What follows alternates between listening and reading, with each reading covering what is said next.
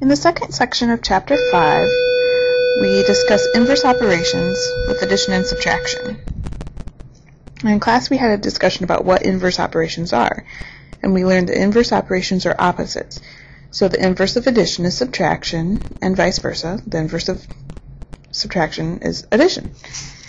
So here are our first examples. Y plus 8 equals negative 3, and I think it's important for everybody to understand that it doesn't matter which way the problem is presented, as long as the same information is on each side of the equal sign. So here, on the left side of the equal sign, we have y plus 8 equals, and then on the right side, we have negative 3.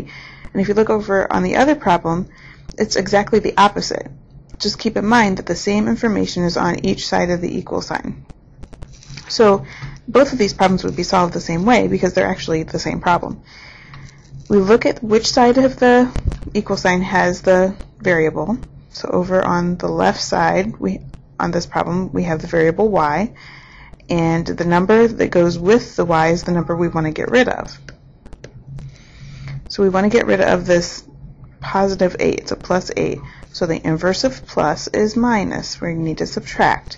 So we're going to subtract 8 from this side of the equation, and whatever you do on one side of the equation, you have to do on the other side of the equation. So we're going to subtract 8 on the other side of the equation. We'll draw a line across. Now we bring our y down because we still have our y.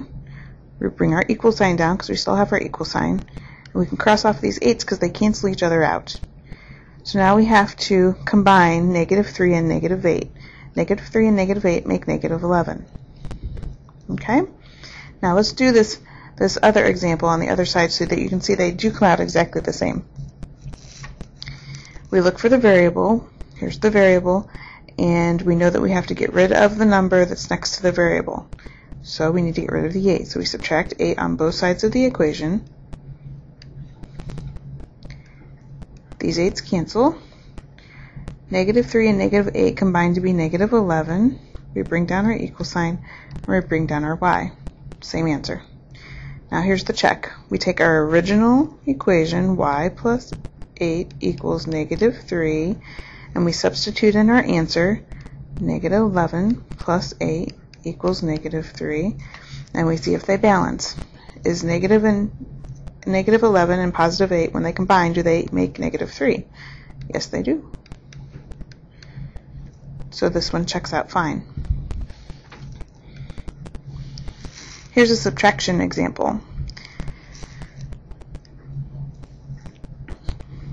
First we look for the variable. The variable is h, and we know that the number that's on the same side of the equal sign as the variable is the one we need to get rid of. So we need to get rid of minus 6. The opposite of subtract is add. So we have to add 6 to both sides. If we go across from left to right, we can bring down our h, cancel out our 6's, bring down our equal sign, and then combine the negative 1 and the positive 6, which equals 5.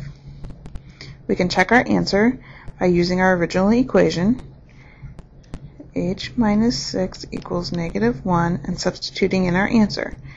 5 minus 6 equals negative 1.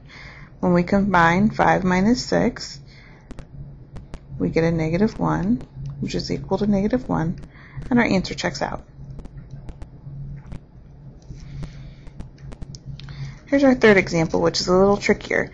I wanted to make sure that I showed you how to do one that has the negative sign in front of the variable.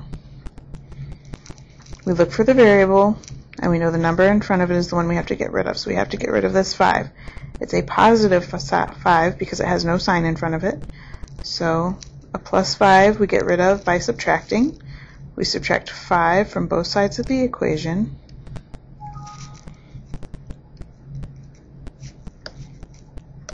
Pardon my technical difficulty here.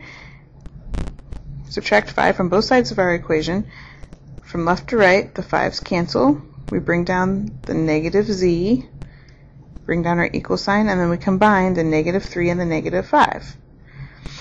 The negative 3 and the negative 5 combine to be negative 8. Now, when you have the negative sign on the variable, you have to look at the other side.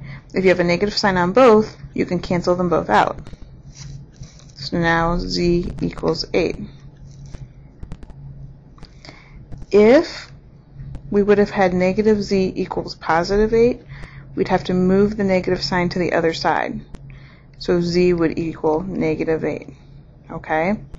You need to know what to do if you have that negative sign on the variable. And that's what you do. If it's on both the variable and the solution, they cancel. If it's on the variable and not the solution, you simply move it to the other side.